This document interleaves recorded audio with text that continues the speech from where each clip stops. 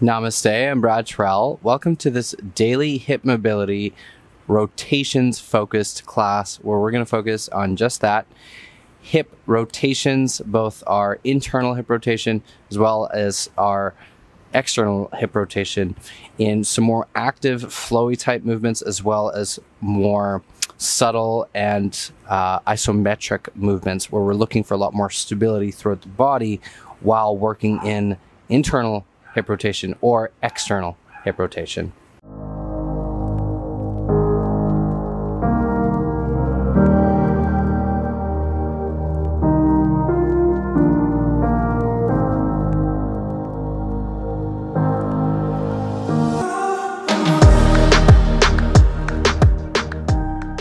So for this class, make sure that you've got at least one block with you. We're going to need it a few times, just the one block. If you don't have a block, again, you can use a prop approximately the same size. I'll show you what you can do as well if you don't have a block. But if you do have one, go ahead and grab it and make sure that you have it with you for the start of class.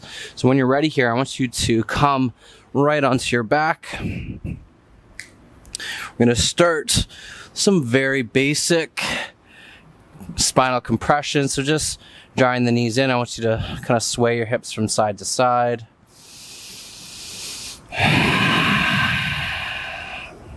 Good. When you're ready here, I want you to extend left leg forward. Make sure that you're pressing through your left heel. You're going to interlace the hands, the fingers, and we're going to start with very simple rotations of the right hip. Think of drawing circles with your right knee. Just going from side to side, both clockwise and counterclockwise. Try with both a dorsiflexion of the foot and a pointer's flexion. Both are extremely useful. So see how it feels with either or.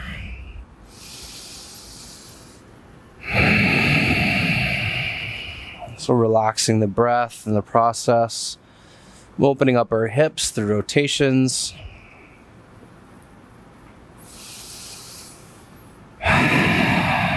Good. And you can extend that right leg forward. This time left leg in. And nice big circles with the knee. You can even go as far as drawing the knee way off to the side. An external rotation. Bring it closer to your right shoulder. Internal rotation. Whatever feels best. Again, you can keep both hands onto the knee if you'd like. Make sure that you're still pressing through that right heel. Keep the right glute grounded to the mat.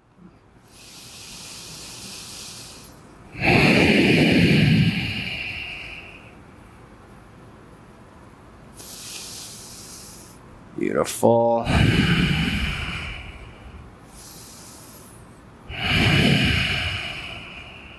Good. And carefully extending that left leg back forward. We're going to bring the right knee back in, like so. Now from here, I want you to keep your knee on top of your right hip. So knee stays on top of the hip. You're also going to keep your foot and the ankle aligned with your knee. So attempting to form a really nice 90-degree bend with that right leg.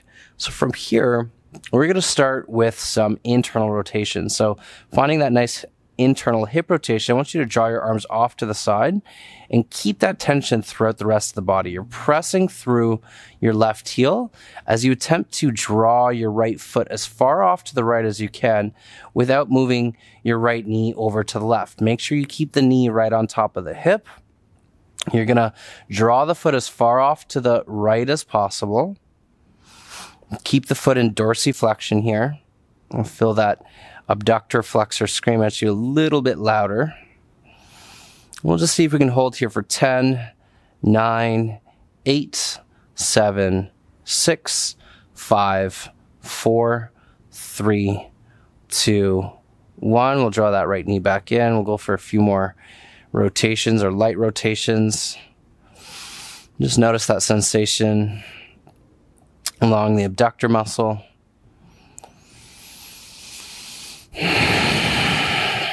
Beautiful. Now we're going to do the same thing, except this time external rotation.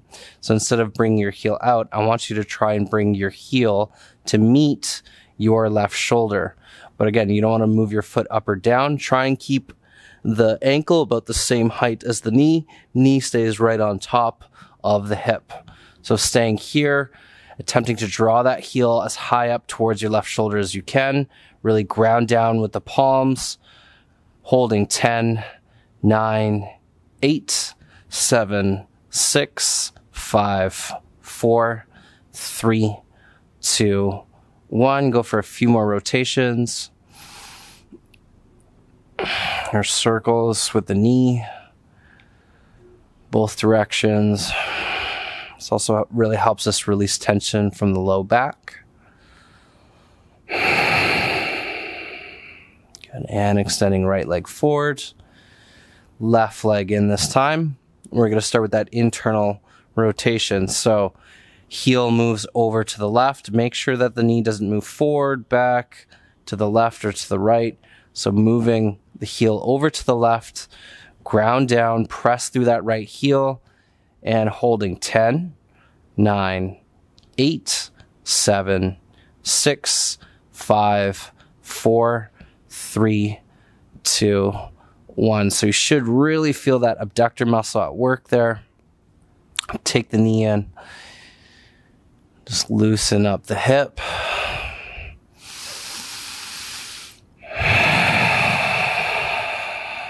Beautiful. And same thing this time. External rotation when you're ready. Knee on top of the hip. Bring your heel to meet, this time, your right shoulder. And holding for 10, 9, 8, 7, 6, 5, 4, 3, 2, and 1. And light rotations. So similarly to the internal rotation on the external, this time we're really feeling it toward the adductor muscle.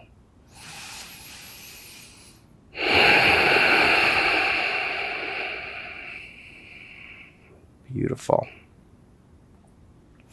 Okay, now when you're ready here, I want you to go and grab just your one block. You can sit back down. We're going to focus on one last internal hip rotation, supinated here. So what I want you to do is place both knees on top of the hips. Both ankles are aligned with the knees. You're going to grab your block, and I want you to try and squeeze the block with the inside of your knees as you draw your heels out as far apart as possible. So finding that internal hip rotation, squeeze the block, draw the heels out. We'll go again for 10, 9, 8, 7, 6, 5, 4, 3, 2, 1. We'll take a break. We're going to do that another 2 more times. One breath in between.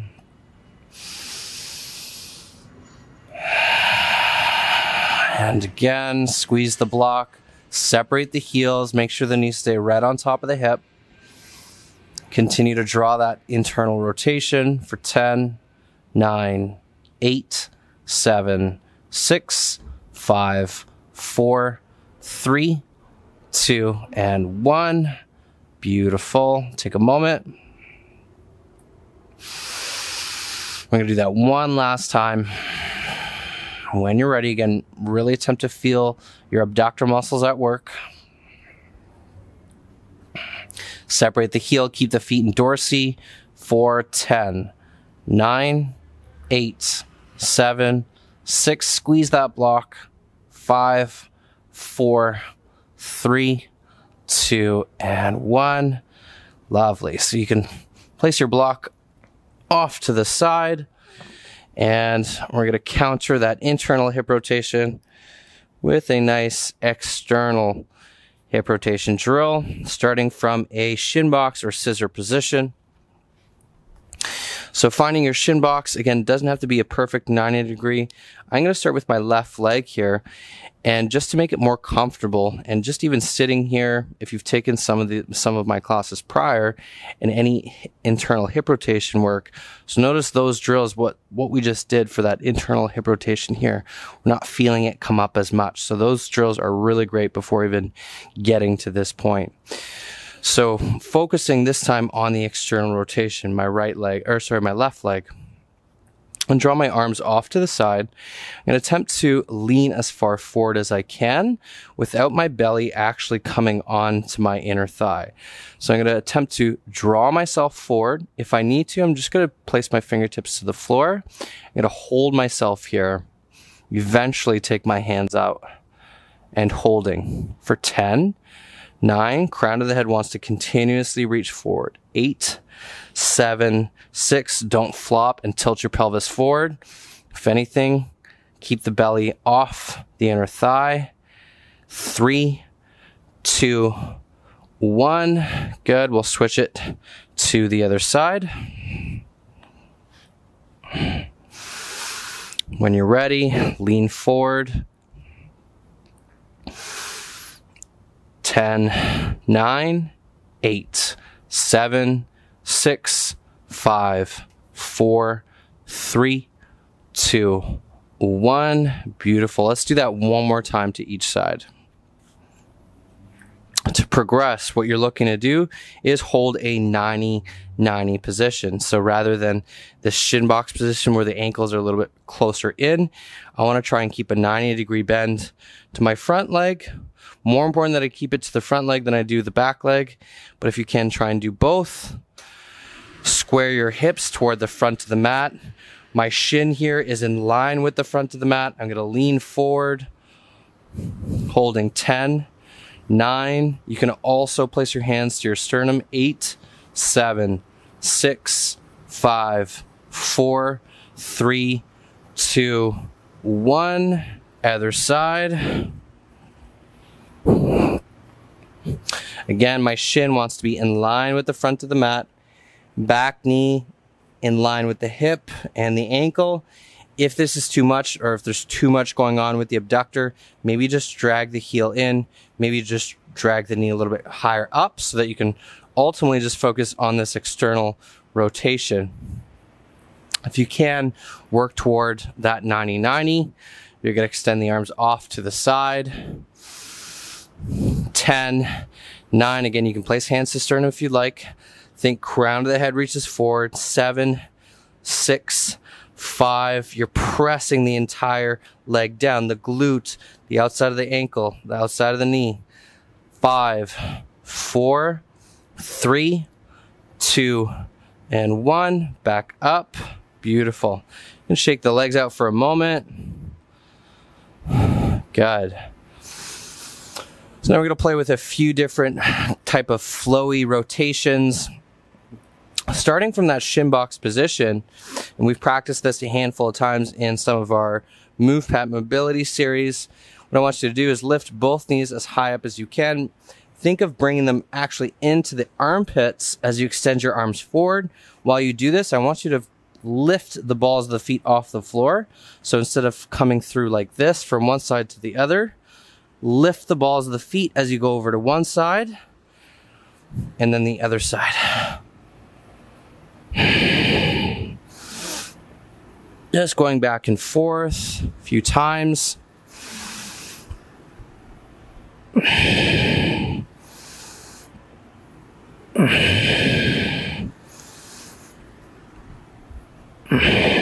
see if we can go for another 3.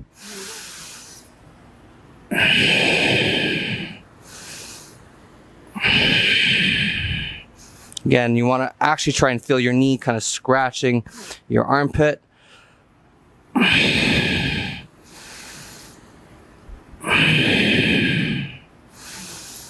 Last one to each side.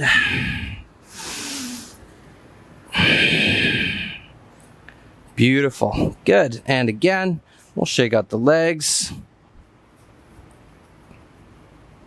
Great. Now to counter that last drill, what we're going to focus on is some external rotation. I want you to grab both blocks. If you've got 2, if you've only got 1, that's fine. You can place it out in front of you. If you have to, go ahead and grab both and stack them over to the front left side of your mat.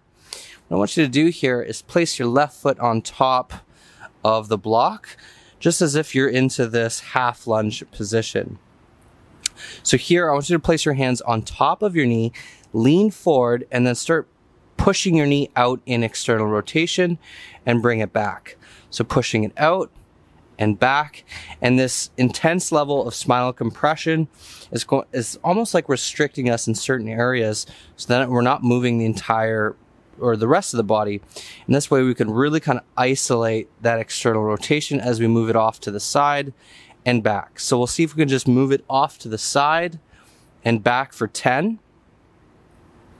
9, 8, 7, 6, 5. You might be feeling some tension along the quad, some inside to the adductor, maybe even to the glute.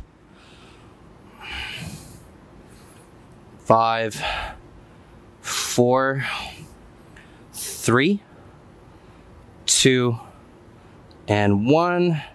Beautiful. We'll take a moment here before we go to the other side. Same thing, right foot on top of the blocks. Again, if you do have two, I suggest you do two. You can swap this out by doing it on your stairs, just as long as it's slightly elevated. That's ultimately what we're using the blocks for. So elevate that foot, and it can be much higher. You can also elevate it to even a countertop or close to a countertop. Obviously, you'd be doing it standing from there. As long as it feels slightly more elevated than your knee, and that's what you're ultimately aiming for. So hands on top of your knee, you're going to move your knee off to the side, external rotation, and back into your chest. 10, 9, 8, 7,